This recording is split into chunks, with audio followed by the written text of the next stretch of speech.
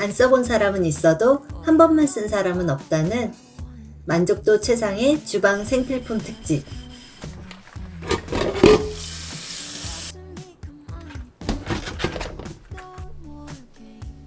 일반 랩과는 차원이 다른 글래드. 스텐 관리가 물티슈 뽑아 쓰듯 쉬워지는 스빈또. 삶을 필요 없는 관리 편한 행주 오일판까지. 생필품만 잘 골라도 살림이 한결 쉬워져요. 하나씩 소개할게요.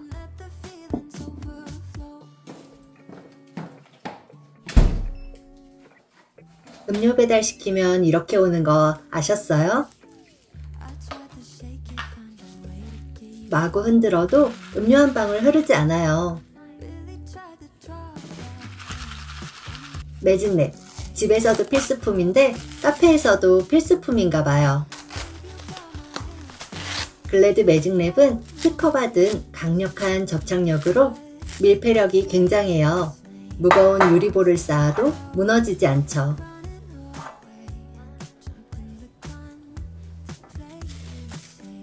세로로 쉽게 잘리고 길게 나온 랩은 리와인더로 되감기 가능해요.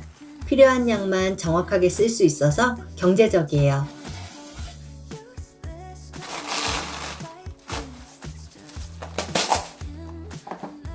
샌드위치 쌀 때 글래드 매직랩은 필수예요. 탑처럼 쌓은 샌드위치도 매직랩을 이용하면 전문가처럼 만들 수 있거든요.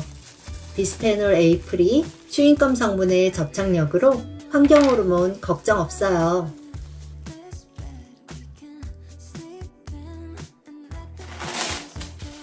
더워지는 날씨에는 양파도 매직랩 하세요. 껍질을 벗겨서 글래드 매직랩으로 한번 감싸기. 그리고 박캔에 보관하면 한여름에도 변질 걱정 없이 오래 보관할 수 있어요.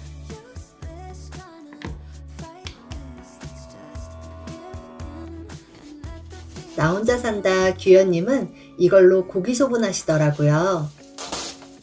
정말 똑소리 나요.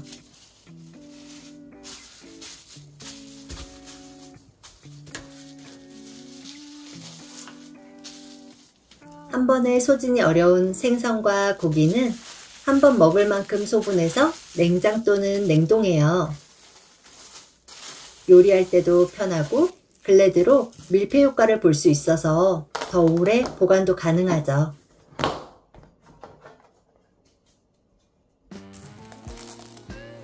김치, 된장, 고추장 용기에 랩 덮으시는 분 계시죠?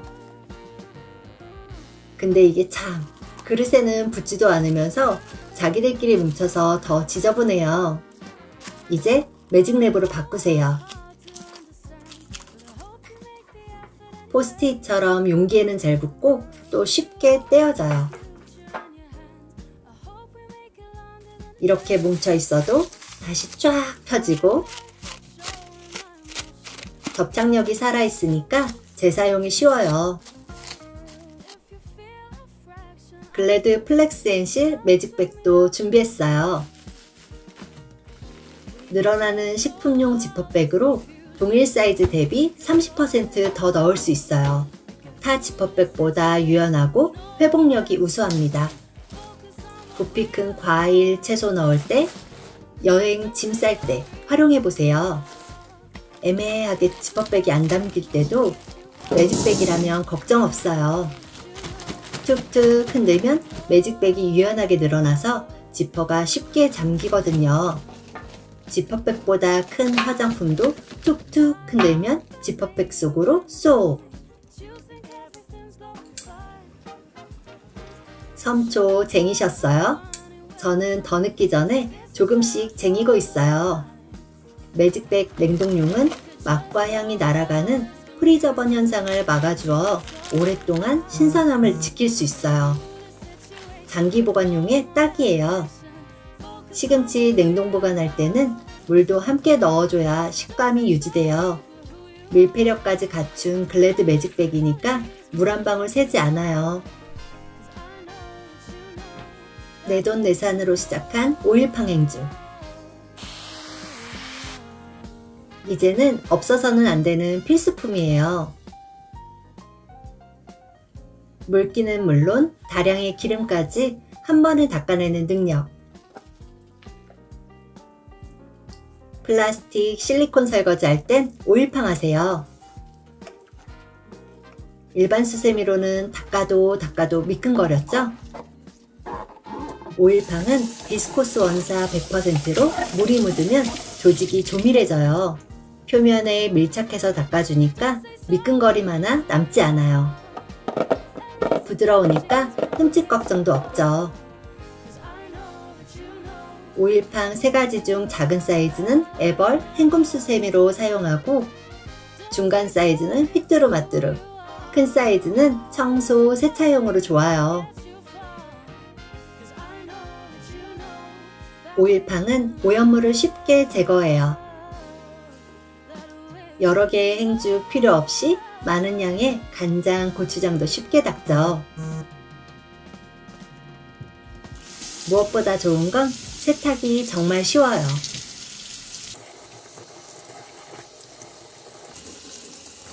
하얀 행주에 묻은 짙은 양념도 세탁 한 번으로 살맛 듯 눈부시게 깨끗해져요. 삶지 않아도 오염 제거는 물론이고 세균 감소, 소치 감소율 99.9%니까 행주 관리까지 신경 쓸 필요 없어요. 주방에서 쓰다가 오래되면 욕실에서도 쓰고 청소용으로도 쓰세요. 찌든 때가 밀리지 않고 세척이 쉬워서 물티슈보다 좋아요. 욕실 수전, 욕조 등의 물기 제거에도 효과적이에요.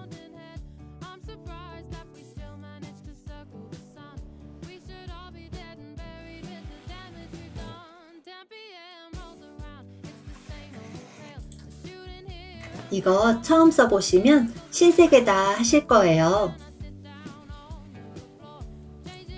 스텐 냄비 1개라도 있다면 무조건 스빈또 하세요.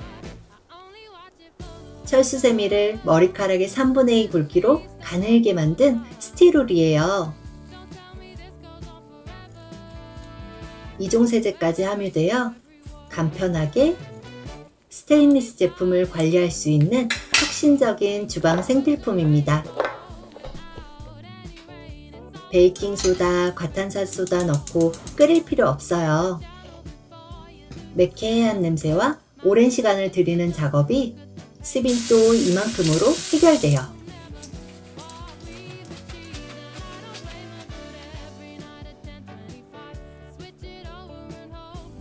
관리가 필요한 스텐 냄비는 스빈또 하나로 설거지해요. 이게 끝! 어때요? 깨끗하죠? 오래된 찌든 때가 100% 사라지는 건 아니에요. 하지만 스빈또는 스텐 제품에 생기는 일상적인 찌든 때와 녹을 말끔히 씻어줘요. 각종 얼룩과 녹까지 발생한 스텐 비커.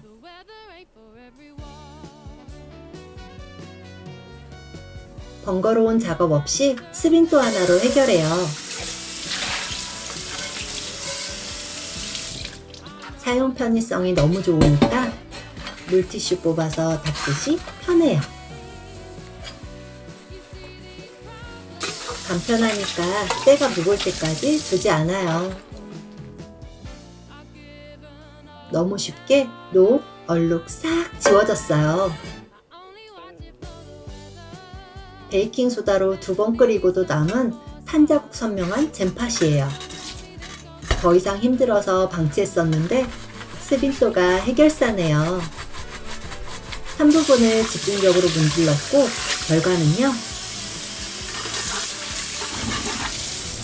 너무 깨끗해졌죠? 그동안 왜 사서 고생한 거죠? 함유된 세제가 굉장히 오래 지속돼서 더욱 마음에 들어요. 남은 세제가 닿을 때까지 개수대도 닦아요.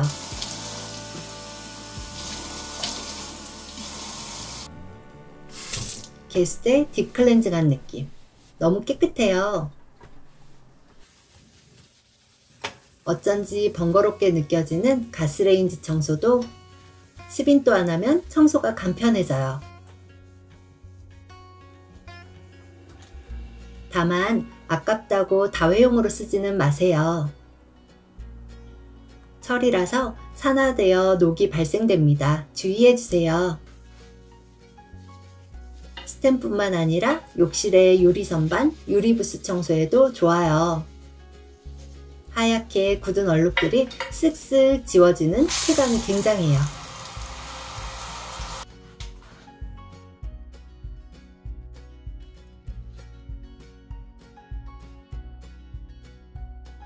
실내화 세탁할 때도 써보세요.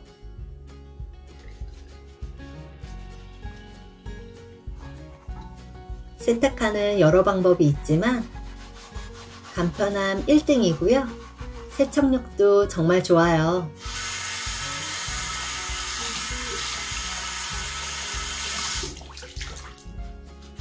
습인도가 지나간 부분과 아닌 부분의 차이, 극명하죠? 오늘 소개한 주방생필품들은 기본적으로 집에서 사용하는 필수템들의 업그레이드 버전이에요. 꼭 필요하고 살림을 한결 편하게 해주는 혁신적인 생필품. 이런 게 생활명품 아닐까요? 오늘도 함께 해주셔서 감사합니다.